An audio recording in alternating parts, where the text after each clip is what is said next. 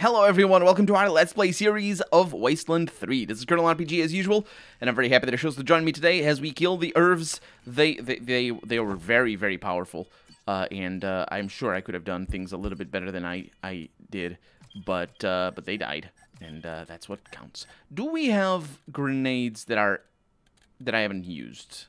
We have Molotov cocktails. Let's go ahead and do that, because do they get replenished? I think they do get replenished automatically. That's kind of good. That's kind of good. Okay, so Lucia doesn't have pens, but it's fine.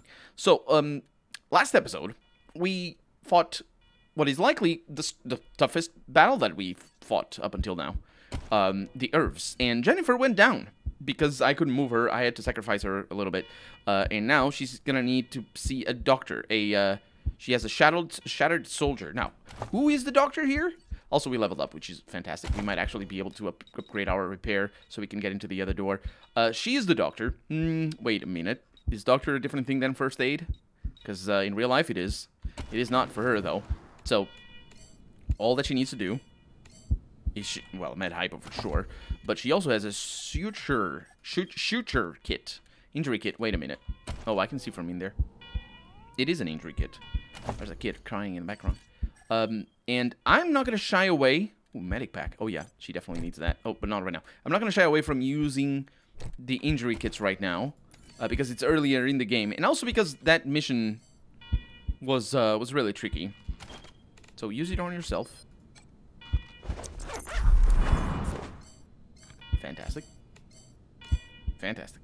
That mission was really, really tricky. And so we have medic kits. So these can only be... Is that the case? No, they restore... Yeah, they fully restore you. Yeah. These are really powerful. Why don't you want to use them? Because they require first aid? Huh. The amount healed increases with first aid skill. On success applies medic pack. I think that is because of the medic pack stat. Because then she can't be... medic packed again. Is that how it is? No, it's just the fact that she's healing over time. So let's also apply that to Danny, who was very important in that fight, because he gave us a lot of action points right at the beginning. And we have a lot of gore in here, but that's just how it goes sometimes. Ready to continue. Oh yeah, it's pretty good. So I'm going to keep her with that. I think this game benefits you if you have... more than one person with first aid. So, let's see. Intelligence, charisma, speed. Speed is not a bad thing to have, honestly, because combat speed is slow as hell for me. But I honestly probably will benefit from extra action points. Status resistance effects. We have also awareness. I'm gonna go with... I'm gonna max out awareness. Yes, I want to do that. Oh my god. Okay. Mechanics level 5. We're gonna do it. We're gonna do it right now. We're gonna do it, but not right now, after we explore the room. So I'm very indecisive there, I'm sorry. Anyway, speed for her wouldn't be a bad thing at all. Strength would also be interesting because she's a tank for right now. Although, what is the evasion thing?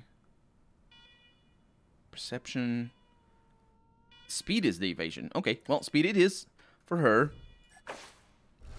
And as for skills, I can wait a little bit. We don't need to worry about that. For perks, however, we might want to consider bringing our first aid up to level 5 or something. Using healing items also boosts the target's constitution. No, for 3 turns, so that sucks in general. She also has a terrorizer. Flamethrower attacks engulf targets, reducing the hit chance by 15%. Or actually, it says by minus 15%, which might mean that it is percentile points. Because if you read it literally, it's reducing it by a negative, so it's adding. So it doesn't make sense. So it is percentile points, most likely. So if they have 30% to hit chance, then now they have 15%, which means it's a reduction of 50% rather than 15. Anyway, you know what I mean. It's complicated. We also have... that doesn't matter as much. The armor +2 for her is just really not that important. The healthy might be important. The evasion is where it's at. 5%. Yeah, I'm going to go with that, actually. Oh, perk points 0? What? Oh, I'm sorry. I was considering so many things, and I didn't need to. An easy way to tell if you've leveled up or not is if you have attribute points, because you get one of those every time.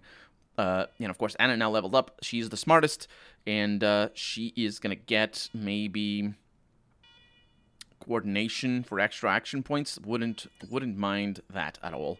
Let's look at our no. What? Right. The other one. Extra small arms, extra explosives. So I'm keeping this because we don't know what we're gonna need. If I just bring her explosives up and all of a sudden you need nerd stuff, then man, you need to confirm everything. Then it's a bad thing. So did anybody else level up? No, not really. Okay. Pressing escape takes us to that screen, and I'm very sorry for that. Let's see, what do we have? Scientist outfit. Equally useful in laboratories and laboratory-based pornography. Yes. Appearance unlocked. Scientist outfit. Thank you. I didn't even consider any of that. We have another pulse gun. We have some... Oh, yeah, that's what they were shooting us with. Some energy cells, which is also pretty important. Focusing crystal, which is just junk. And that's that, really. Major Tom is alive. Can't believe. That was actually part of my strategizing, was trying not to get Major Tom killed, because I wanted to destroy that. But Major Tom is a tough little cookie. So, a lore book over here. The Clown's Guide to Paints, Makeup, and Acid. And an old handkerchief. Everything else is good. A lot of grenades in there, almost as if the game really wanted us to use grenades for this fight. And yes, we should have, and we did. Let's see what this says. Chapter 5, Making Clown Paints. So kids, you have your clown outfit, your clown horn and clown nose already. Great. That's all ready, rather than already, mind you. So now it's time to make your very own clown makeup. Wow, that's right, you're making your paints yourself. In the next chapter, we'll discuss how you can use them to paint your face. Note, do not attempt without supervision of your parents or legal guardian. Clowns Incorporated cannot be held responsible for any paint-related accidents.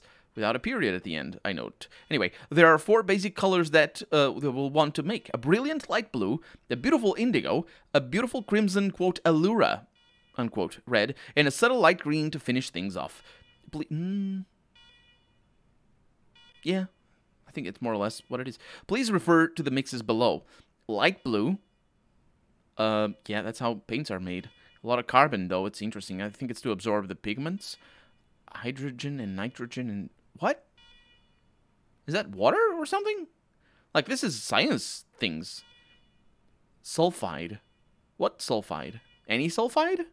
Or is sulfide just a short nickname for something that you just know? Is there a secret code in here or something? Like CHNSOS? I don't know. It doesn't look like real life paint things. There's a lot of smoke in here. Did you notice? So oh, maybe it was the menu that adds smoke. I don't know. We have Turn Your Jan into a Marsha. That's a book. And some ammunition. Medical crates. A safe that requires lockpicking, and I have lockpicking. Oh man, lockpicking is being useful in this game. Wait, I have 6. Oh yeah, I do have 6 lockpicking. We have a semi-automatic pistol, the M1911. This pre-war design is a favorite of collectors, and John Wasofens? Is that? I have never seen that written. What? Are they referencing the real life John Wiseau that made that movie that is terrible? Apparently, I'm sure he made other movies that are terrible as well. But I don't know what that reference is. That seems a little bit on the nose for a game like Wasteland. What? It's a bit, you know, a little bit too 21st century. What is this? And I disabled that turret. That's what we could have done instead of. Well, actually, it was definitely possible to do it without ammo. What is this? The readouts and graphics have flatlined now that the clones are dead. Given specialized knowledge and the right resources, it might be possible to make more. This is indeed a clone machine. And that's what was making noise. A nitrogen tank over here. I don't know what is making noise, but we're going to learn about that just soon enough, maybe? On the desk, you find a chaotic mess of ancient dot matrix printouts. Is that what they're called? That's like the old comic books. I didn't know that those were the dot matrices. Yeah, that's the comic books that have little dots. Scientific journals and dog-eared books. Notes are scrawled upon them in a wild, childish hand. A computer awaits a button press. The computer pauses a moment as the display reads or relays information about a sensor and then returns subject absence from secondary sensor. Oh. I don't know what we're getting ourselves into, but we're getting ourselves into it. Lucia and Jennifer. Also, there's an ammo box over there. Let's see what that ammo box is before we mess with things that are gonna potentially scar us for life. Okay, we're good. Let's see what this printout thingy. I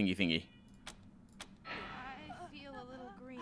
They feel something? Anyway, the computer analyzes both sensors as large volumes of data fill the screen. A small thermal printer begins to spew out reams of information-laden paper. A thermal printer is those little things that you see on shops. The I don't know if they're everywhere in the world still, but they are here in Portugal sometimes. And it's called thermal printer because the paper is specially made so that it heats and prints things with that. The text is thick with what? The text is thick with mind. No, I don't think that was supposed to be there. The text is thick with mind-numbing scientific jargon, charts, graphs, cryptic electrical and anatomical diagrams, and some printouts reference books and notes on the table. The titles of the textbooks stand out. Cloning in Our Time, Dream or Reality, Robotics, Cybernetics, and Cloning. Without a comma there, I note. The Future is Now, Cloning Theory and Practice, Life Everlasting, Business Prospectus, A New You! Exclamation mark. The list continues, but one component remains the same. The name on every title page. Professor Irwin... Oh, that's where Irv comes from. Irwin John Finster, PhD. Every ranger knows the name of Irwin John Finster. Finster? I think so. I don't remember exactly. I guess the game is going to tell us. The director of the infamous Project Darwin and an old enemy of the Desert Rangers. It's probably from the original game. Rosie's tenant, Irv, has some explaining to do. Wait, no he doesn't. He's dead. As far as I can tell, anyway. Did he not transform himself into clones or something? Like, biomass separated? Because they were tough as nails. Oh, yeah, I'm gonna want to pay attention to the pistol that I have. So you have... Oh, you already have an M1911. Yeah, this one is pretty good. The ammo is an interesting thing, because how much ammo does Lucia have? Nah, she has plenty. She's not going to fire 100 bullets throughout the whole game, let alone use up that ammo. So I don't think, anyway. So what happened to you? You have the stink, minus evasion. Jennifer has a third eye. Hidden kitten. This kitten's got claws. I think that's because the Major Tomcat is following her. Now you know what it means when they say someone's got eyes on the back of their head. And she has one. That increases critical chance. Can only be removed by no glow or doctor NPC. Why would you want to do that? I don't want to... By antidote or doctor NPC. The stink is a bit of an issue, though. But that was for Lucia, so it's not... Yeah, that was a pretty good experiment. I like that. So you can transfer evasion from one character to the other. Or rather, you can transfer evasion into critical chance. I think the effects might be randomized. That's an interesting thing. And we're out of here, because... What? What do you mean, Jing? Did I notice anything? I don't know. We're not gonna think too much about that. Kitties all over. Man, that is a purr and a half. Okay, so we're definitely gonna need the repairs or the mechanics, and this is good because it allows me to use certain mechanical items that I honestly wasn't expecting to use. So mechanics level 5, say confirm, and click over there.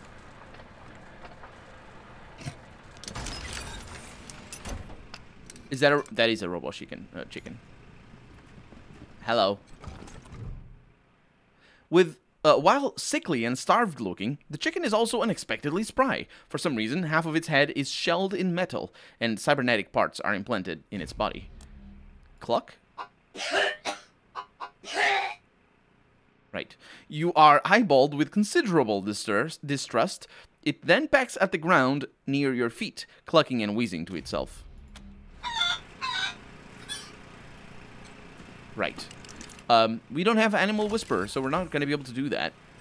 But I'm sure a different playthrough would allow for something like that. We have some armor over here, some really good armor, and pants that maybe Lucia is going to be able to wear, although I doubt it, because I don't think she has that much strength.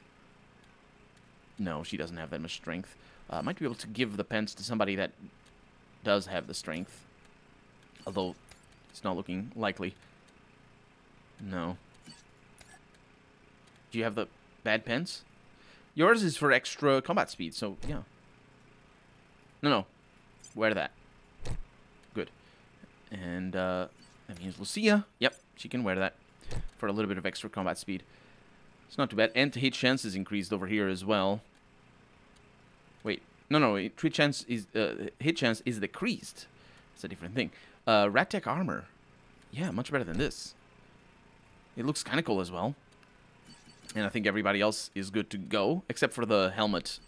The helmet is really a terrible thing, because it's just +1 armor, and it doesn't increase your critical chance, and it requires strength. That helmet sucks. That's what that is. But it was good loot that we got. I'll see. Do I see that? No, I don't. It was good loot that we got by increasing our mechanics, and we're gonna need to have mechanics anyway. Let's have a chat with Rosie. So, what'd you find in apartment 3? Was he making bombs like I said? He wasn't there, and it's weirder than that. Weirder how? Well, your tenant may be associated with a dangerous scientist. He also has a cloning machine, and we killed several copies of him. Yeah, you were right. That's weirder than making bombs. Can I at least go in and clean up? Well, it's not safe in there. Please stay out until we find him. Oh, his security deposit's not gonna cover the repairs, is it? If he wasn't in his apartment, then he's probably at the bookshop in Market Square. Look for a skinny guy, always wearing a lab coat. Let me know what happens. I will. Don't worry about it. I have been playing RPGs long enough to know that you should come back to the person who gave you the quest. The Market Square, though. Everything is the... No, is there a Market Square down here?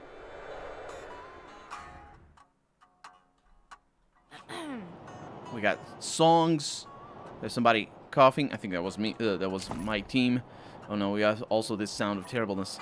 The Market Square is not that far away, actually, so that's good news. Pressing shift still chugs the game, I think.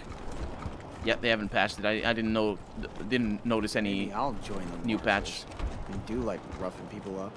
You'll get drummed out in a second, you crackpot. I'm sure they could use my help. I even got my own blackjack.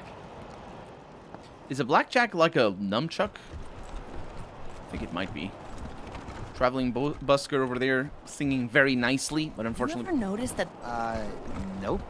That's kind of creepy. Yeah. Always watching when I'm shopping. And walking home. And sleeping. Those eyes keep following. Are you okay? I don't know what she noticed. Hi. Do you have any books on cloning? On what? Clowning? No clown books, sorry. No, cloning! You know, using Also- your own genetic material to make a new human. I have a book on clowning. Oh, you mean fucking. Yes, I've got plenty of books about fucking. That too. What? No, not fucking! Cloning! It's how you make new humans without sex. Jesus. Why would anyone want to do that? That's also not how... It's not... That's not a good definition of what cloning is. Because you can make new humans without sex and not include cloning. Because of the in vitro fertilization and yeah. Hi. Do you... I don't know what was up with his, the activation of his line. A tall, lanky man is looking over the books on a merchant's stand, muttering nervously to himself and to the merchant. Hi, mind if we ask you some questions? I guess. Who are you? We're, the Desert Rangers. We've been helping out around Colorado Springs. Is your name Irv? I'm Irv. What do you want? Well, we found some papers in your apartment written by Erwin John Finster. Is that your real name? He looks around nervously. Please don't tell the marshals, but I'm one of his clones. Unfortunately, I'm 4th generation, at least. So, I'm not as smart as the original. Smart enough to use Dr. Finster's notes to get the cloning machine working again, but not smart enough to make good quality clones. I can't even make one as good as myself, and I'm not that good. Bits of me don't work very well at all. Nah. Isn't that the case for everybody, though? Is Finster still alive? The original? No, not anymore, but I guess, in a way, as long as I'm alive, he is too, because I'm him, aren't I? No. He pales suddenly and swallows. I'm him, but not the part of him that wanted to wipe out the entire human race, right? Yeah? I wasn't suggesting, no. You know the whole nature versus nurture debate? How some things are genetic and some things you learn? Well, that killing everybody part of him, that was nurture. He wasn't born that way, and neither am I swear. Amazing voice acting, as always. But also, I do know about nature versus nurture. I have learned about it recently. It's completely unrelated, and honestly, about things that are not related to people wanting to kill everybody. It's just basically the debate, or it's not a debate, but rather sort of the distinction between what part of us, or parts of us, are our nature, as in our innate things, and what part of us are learned behaviors, and that would be the nurture. And this is just the nature versus nurture thing is a sort of like an easy to remember expression to, you know, sort of center a conversation when you're trying to talk about this sort of stuff. I don't know. I think it's like a relatively recent sort of take on the issue, because obviously we have, as humans, we have discussed what is innate to us and what isn't for millennia. It's not a new debate, but this take on it is I think it's like from the 70s. It's a specific scientist that proposed this, and or either a scientist or a professor or something. Anyway, You believe me, don't you? well, we believe your story. We were attacked in your apartment by a few guys who looked just like you. Any explanation for that? Oh no! Did you kill them?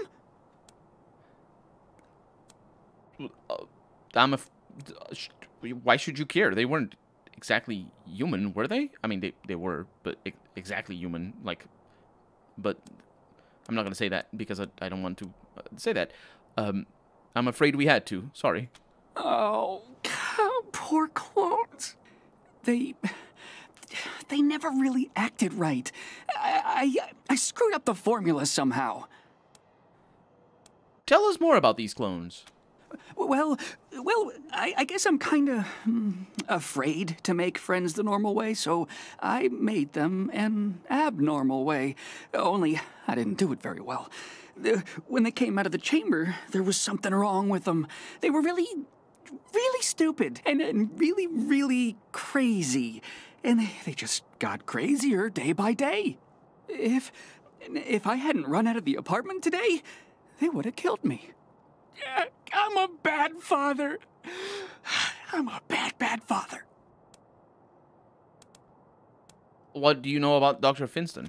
Oh, Dr. Finster was a genius. He's the only person in the world to have mastered the cloning of humans. He may have become a little paranoid at the end, but that doesn't lessen any of the good he gave to the world. Until he decided all humans had to die. He was a real humanitarian. We believe you're not smart enough to threaten the human race. Yeah, the threatening of the human race isn't about smarts, I'm afraid. We don't believe clones can be trusted. We believe your story. Oh, thank God. So, you're not gonna arrest me? I was actually wondering if we could hire him, maybe, for... what do we need? People, barter? What else? No, kitchen. Cook. That's the one. We need a cook. Maybe we are... Well, let's see. We're not... In fact, you... Oh, there it is. If you bring your cloning machine, you're welcome at the ranger headquarters. Yes. If we let you go back to Sans Luke's apartments, will you promise to keep the noise down? Let's go to the first one. We're not. In fact, if you bring your cloning machine, you're welcome at the ranger headquarters. We could use a scientist like you. You're gonna let me be a real scientist? This is the best! I'm so grateful! I'll do good work for you, I promise. Thank you so much. I wasn't expecting that, honestly. I really wasn't expecting us to just get another companion from that.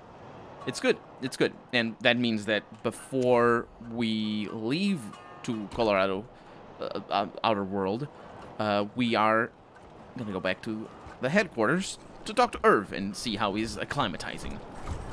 Yes, I want to go there. I wonder if the machines are gone now. Somebody's coughing. Ooh, look at this big area. Yeah, I wonder if it's a secret passage or something. Yeah, that's making a lot of noise when I go in through there. Yeah, the machine is gone. See what I mean? Oh, it's this alarm, potentially.